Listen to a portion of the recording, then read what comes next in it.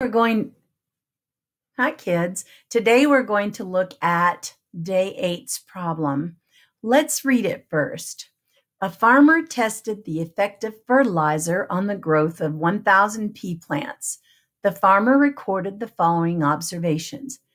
Okay, so he's testing fertilizer. That's going to be your independent variable. And then you have a chart here that shows what the observations were.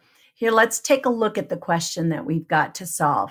It says use the CER model, make a claim, provide evidence and reasoning to answer the following question. How did the use of fertilizer impact the pea plants? First of all, we need to know what impact means.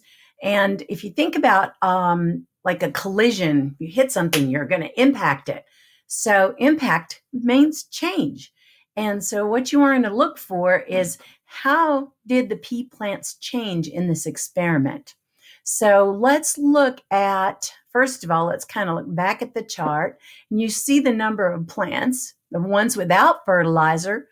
There are 500 of those, and then 500 of the plants with fertilizer. So what you're looking at is your control group that doesn't have the experiment, and then you're looking at the plants with fertilizer, and that's your independent variable, the one he experimented with. Height in centimeters, 10 to 20 centimeters for the plants without fertilizer, and 15 to 30 centimeters for the plants with fertilizer. And then you can see flower color, you've got 75% purple and 25% white, and then 75% purple and 25% white for the plants with fertilizer. So what you're going to look at is what changes. What changes are there? Now remember that you need to have a claim. That's the first part. What changed? Look at that. And then use your data that showed you the change.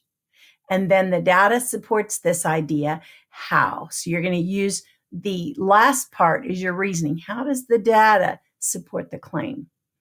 Okay, thank you.